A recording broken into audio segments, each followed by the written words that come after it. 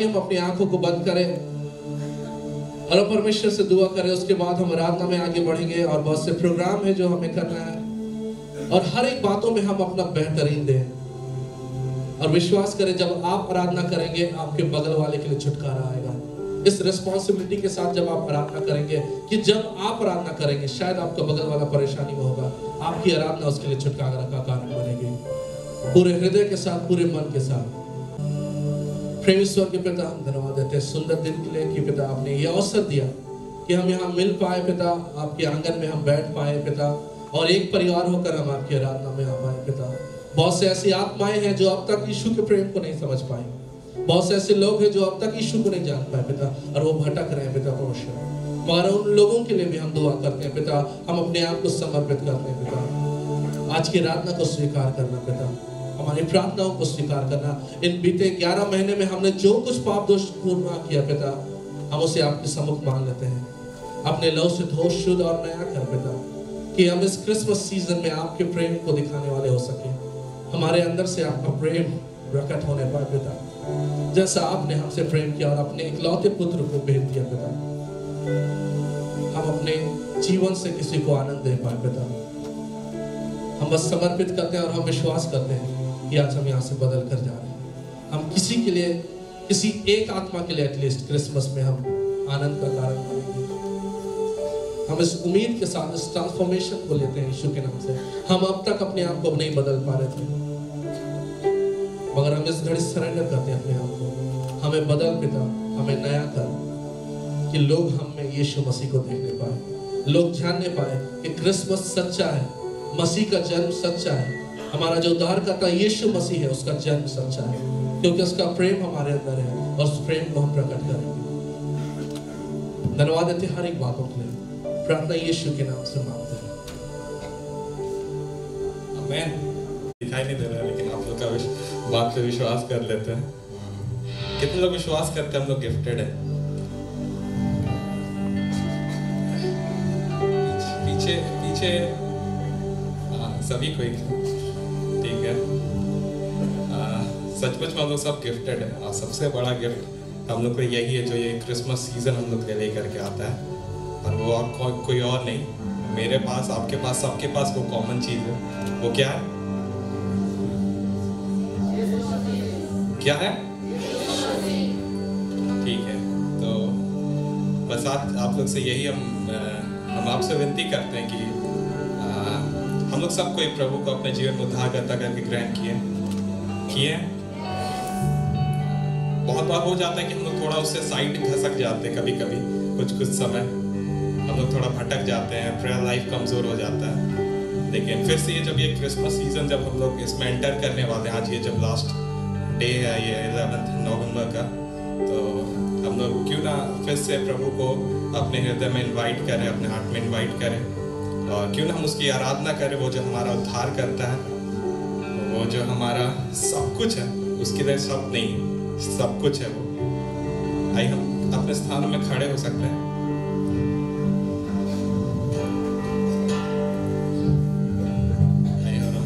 इस गीत के द्वारा प्रभु को आराधना दें। हम भजन करते पूजे, हम भजन करते पूजे, हम भजन करते पूजे स्वराज को। हम भजन करते पूजे, हम भजन करते पूजे, हम भजन करते पूजे स्वराज को। अपनी आवाज को ऊंचा करें। हम भजन करते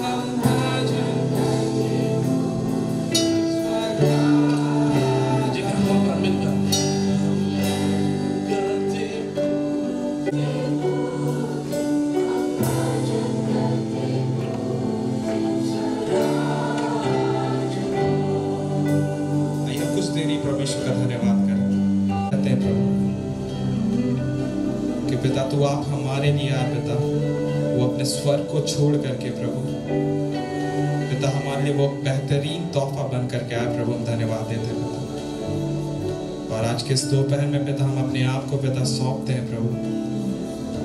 हाँ प्रभु जी, अपने जीवन का अधिकार प्रभु हम आपको फिर से दे देते हैं प्रभु, अपने हृदय को खाली करते हैं प्रभु और आपको इनवाइट करते हैं प्रभु कि आप आइए पिता और इस क्रिसमस सीजन हमें नया करिए पिता, कि हम आप में जी सके पिता, हम आपके लिए जी सके प्रभु। हाँ पिता तू अनुग्रह कर प्रभु जी।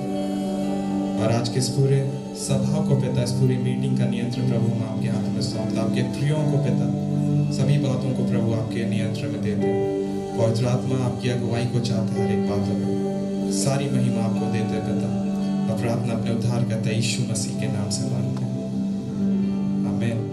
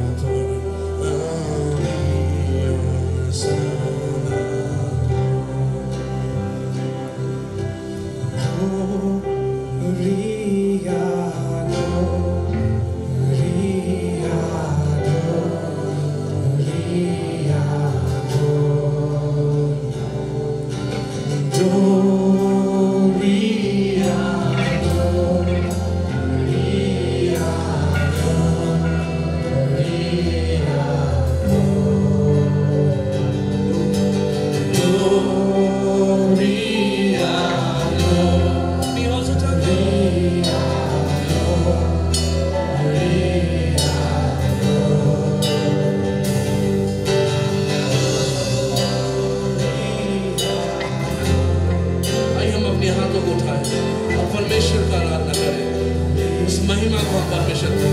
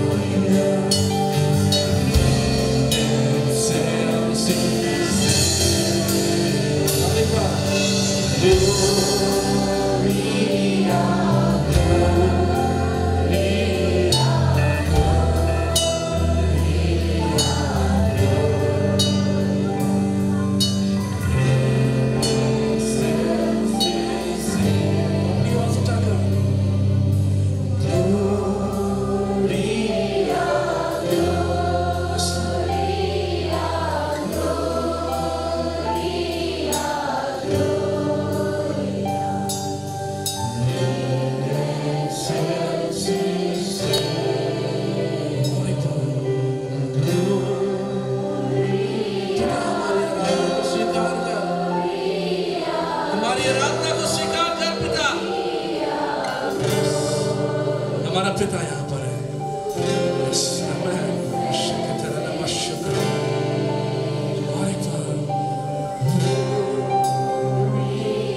एक अच्छी आराधना परमेश्वर को चढ़ाए। आपकी आराधना शायद आपके बगल वाले के लिए छुटकारे का कारण हो सकती है। अपने मुख को ना बंद रखें।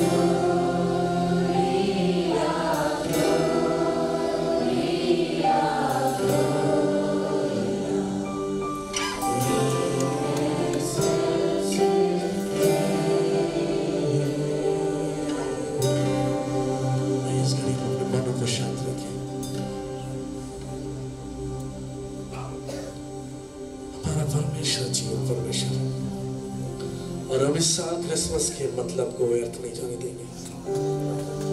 हमने देखा कि यीशु का जन्म हुआ और सारे संसार में आनंद फैल गया।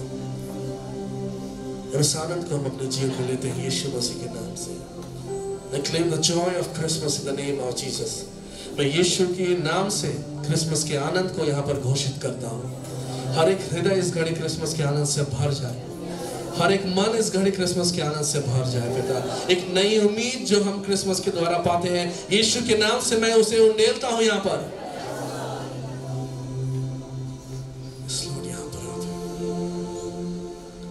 पिता हम जिस भी दशा में थे हम बस समर्पित करते हैं। हम अपने आप को नहीं बदल पाए, हमें आपकी आवश्यकता है और इसलिए आप यहाँ पर आए कि आप हमें बदलें। हमें आपकी इंटरफेरेंस की जरूरत है। हमारी सोच और आपकी सोच में जमीन आसमान का अंतर है पिता। जो कल्पनाएं आप हमारे लिए करते हैं उसे हम कभी नहीं सोच सकते। हम समर्पित करते हैं यीशु।